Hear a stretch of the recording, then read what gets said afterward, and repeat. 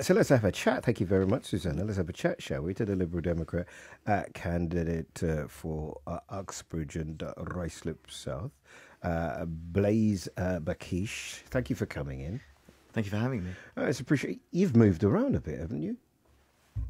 Oh, are you saying that I'm not a local candidate based in Uxbridge in South Ruislip? No, I'm saying that you used to be a Conservative. Oh, well, that's sort of true in a sense, in that I was sort of true. Well, you know, I did work for the Conservative Party out in Brussels and in the European Parliament, advising MEPs there. But yeah, you know, the phrase has been used so often now, it's sort of lost all meaning. But I have been on a journey, and the thing is, it wasn't Brexit that made me leave the Tory Party, but Brexit was like a mask that once lifted, unveiled what I thought to be an army of politically vacuous, ruthless Tory MPs that didn't really care about the consequences of their actions. Is that the journey to 2016, or what's happened subsequently? So, having worked for the Tory Party, I saw them up close. I saw them for what they were, and I realised this is not the party for me. I'm a proud internationalist. I hold liberal values that are dear to me.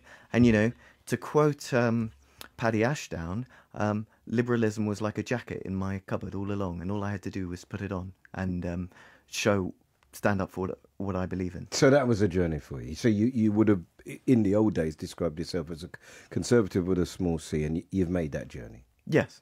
Okay, but you still believe in Remain? Well, yeah, I thought Brexit was a bad idea. Do you still think Brexit is a bad idea?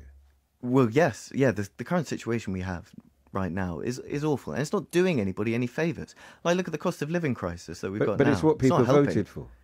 Cost of living crisis has nothing to do with Brexit. Cost of living crisis is to do with policies, retention, trying to balance the budget, the result of Liz Truss, and quasi-quarten crashing the economy. That would be the argument against that. You wouldn't point to the unnecessary trade barriers that we've erected with our nearest and biggest market? That's not helping the cost of living crisis. Well, hold on. If I go to the airports that are aviation in your constituency, that is what is your view on ULEZ? Because everybody else has talked about that. And I would suggest to you that you do have a fair few people come into your constituency. Well, so happy to talk about ULEZ. You know, as Liberal Democrats, we're obviously pro cutting down air pollution. But what we've seen is that this scrappage scheme makes no sense. What's the point in a scrappage scheme if practically nobody's entitled to it? Well, he's broadened it. It's £110 million. And there are more people entitled to it now than were 2-3 weeks ago, because pressure has been brought to bear, and he would argue, the Mayor of London, that he has listened. But still, you listen to any radio interview over the past few weeks on this issue. It's every time it's a person, it could be, let's call him White Van Man, who's saying it's not cost effective for him to get rid of his van, change up, get a new one, and he could be going out of business as a result. Yeah. What the ULEZ extension doesn't take into account is the cost of the cost of living and the crisis now in people's pockets. So what we need to see is reform of the ULEZ expansion before it goes ahead. Well, it isn't. He's given £110 million. The reform that I think you're asking for would be central government, because they're not supporting it like they have other areas of this country. Yes, well, there you go. You've sort of answered your own question there. Why isn't central government supporting it? Why isn't there more money on the table for us to make this transition? Yeah, but we are where we are, and it's been brought in. I mean, it's interesting, I think, that you and I haven't really talked properly, I mean, although ULEZ could be, about local issues. You're not a local, are you? So, I'm a West Londoner, but I had been with the Lib Dems for some time, and I was actually a politically neutral civil servant at the time. So you're allowed to be a Lib Dem member. And I was so moved, enraged really, by Partygate that when I saw the opportunity to run in this by-election, I thought, right, that's it, I'm going for it. I'm going to send a message I'm going to send a message to the Tories that Partygate has not got down well with the British public. Partygate for me is personal. I lost my father to COVID in the very week that Johnson partied, who I was living with at the time. You know, I find Johnson's lack of contrition sickening. He's so obnoxious. He doesn't care about the hurt, the hurt that people had to go through when whilst he was partying and laughing in our faces, I was sitting by the phone, not able to go into hospital, and nor were any of my siblings for about a month. I feel like I represent hundreds of thousands of families across the country who feel the same way about Partygate. I'm sorry about your dad, and I'm sorry that we haven't got those messages either from Boris Johnson. But might I suggest to you that you're not running, Blaise, against Boris Johnson. Boris Johnson has gone. Boris Johnson has decided to let this seat go. So, you know, I have all sympathy for you, and I imagine anybody else who's listening, and I'm so sorry about what happened to you and 200,000 other families. You're not running against Boris Johnson, are you? But the thing is, you look at the Conservative candidate, Steve Tuckwell, he basically is Boris Johnson. He shows he's not no contrition. He's a local councillor who's done great work in supporting that area. Now, I'm not talking about his policies.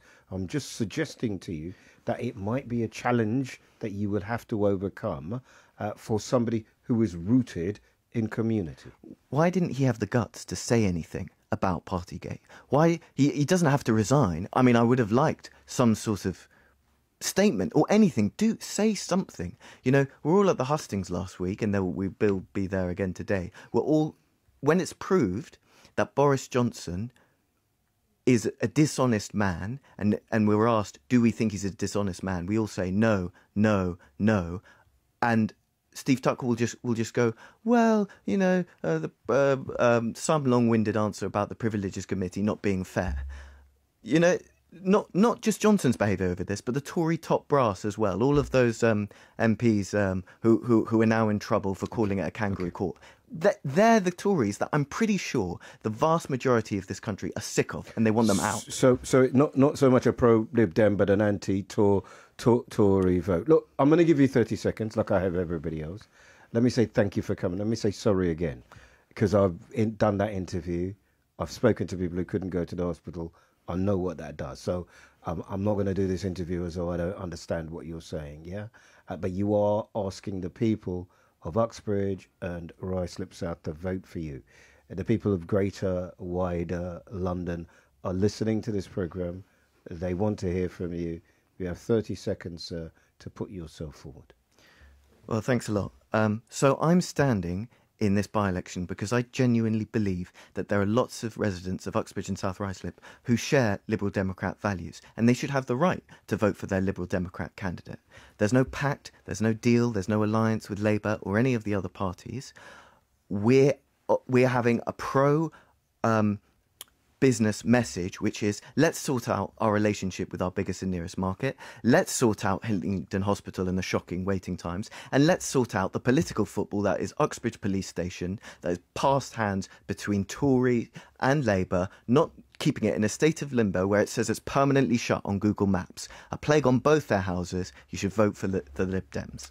Blaise Baquiche, Liberal Democrat candidate for said constituency of Ruislip and, Ruislip and Uxbridge and South Ruislip. Thank you very much. I just did that to test you, Susanna, to see if you were still awake. Can I take this opportunity, like I have with the other candidates, to wish you the very best of luck and say thanks very much for coming in. Thanks very much for your time, Eddie. On the BBC Sounds app, on your smart speaker, play BBC Radio London, and on your radio. The sound of London.